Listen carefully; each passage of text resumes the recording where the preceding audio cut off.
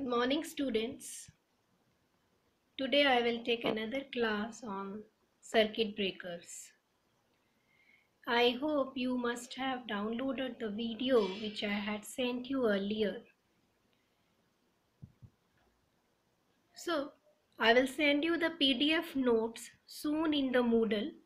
So, the students requested me to send the PDF notes which I will soon upload in the Moodle so that they can refer to these notes.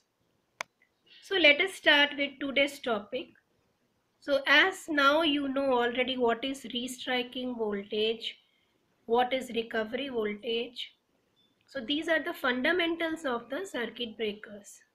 After going through the fundamentals of circuit breakers, now we will start with the mechanical constructions of the circuit breaker, their classifications, what are the different kinds of circuit breakers available in the power system.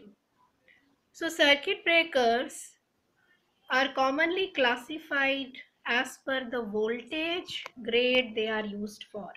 So basically we have two kinds of voltages. One is called low tension voltage, another is high tension. So low tension or low voltage, high tension or high voltage.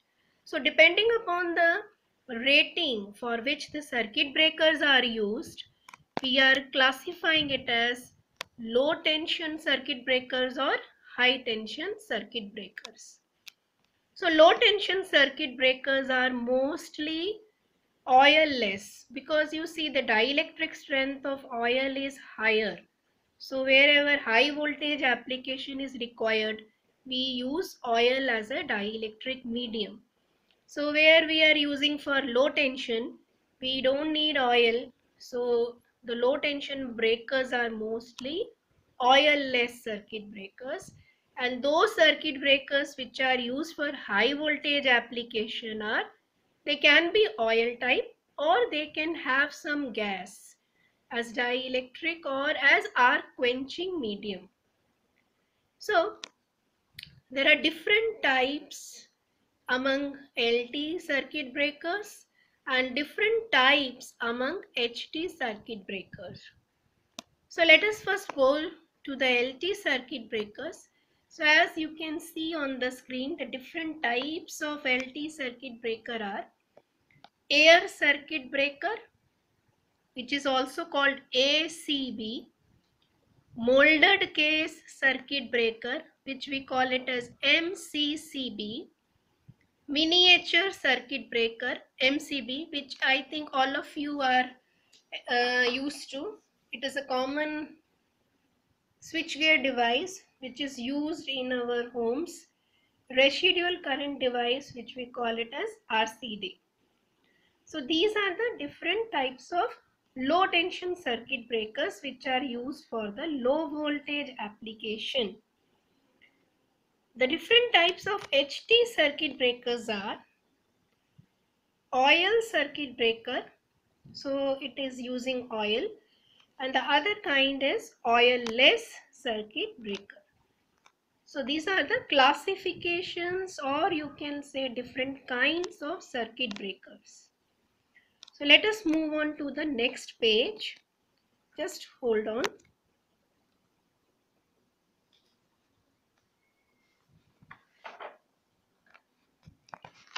Okay. So now first let us start with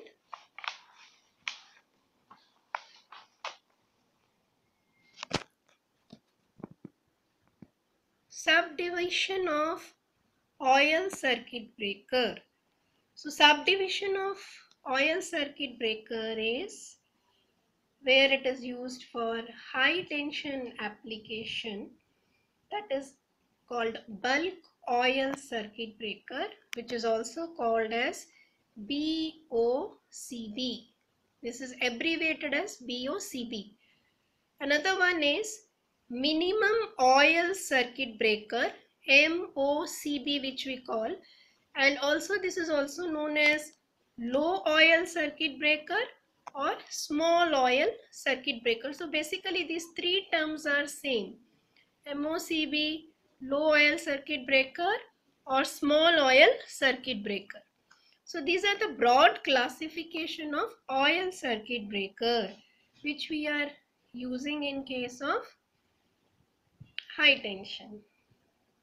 So oil-less circuit breakers, they are also subdivided into water circuit breakers where we are using water as the arc extinguishing media. Then there is a air blast circuit breakers where we are using blast of air. Next is SF6 sulfur hexafluoride circuit breakers. This is the latest technology which we also call as gas insulated circuit breaker. And then vacuum circuit breaker where we are using vacuum as arc extinguishing medium. Okay, so as I discussed in the beginning of the lecture, air circuit breaker. So first let us start what technical features air circuit breaker has. So these are all low tension circuit breakers. So as you can see on the screen, the current rating of air circuit breaker is from 300 to 6300 amps. And usually we are using it on the incoming side of the LT switchgear, that is low tension switchgear. So these are the features of the air circuit breaker. That is, all of you know that there is a contact system with arc quenching system, and there is a mechanism manually or automatically you can open and close the contacts. So here we are using air as a extinguishing medium between the contacts, normal air.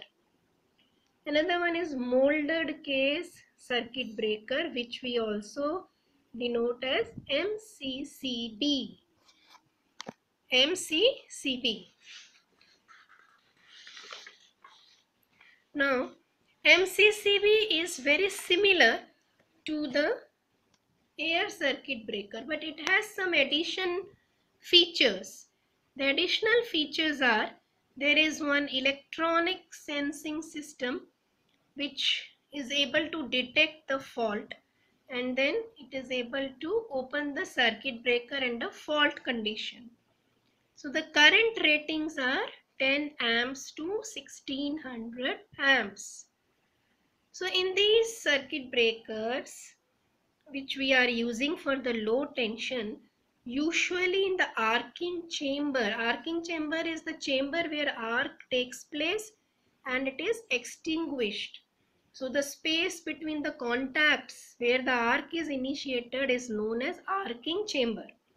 So we use number of metal arc splitters which you are able to see. They are like horns or like V shape.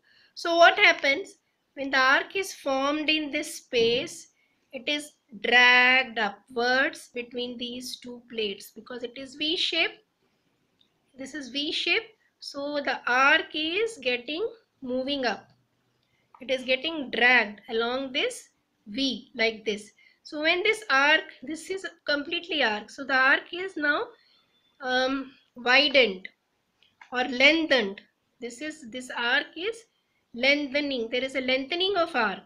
So when there is a lengthening of arc, there is a resistance.